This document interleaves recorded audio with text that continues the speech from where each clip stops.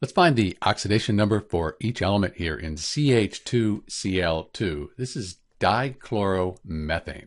So the first thing we note, there's no negative or positive sign after CH2Cl2. That's because it's a neutral compound. All the oxidation numbers in a neutral compound, they're going to add up to 0. So that's important to know. We don't know the oxidation number for carbon here. Let's just call that X.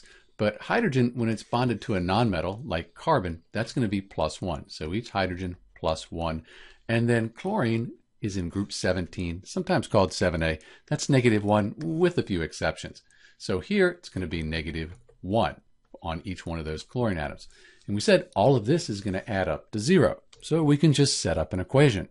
So X plus 1 times 2, since there's 2 hydrogens, minus 1 times the 2. All of that equals 0. So X, we have a +2 and a -2. That's 0. So X equals 0. So the oxidation number on the carbon in CH2Cl2, that's going to be 0. This is Dr. B looking at the oxidation number for each element here in CH2Cl2, dichloromethane. Thanks for watching.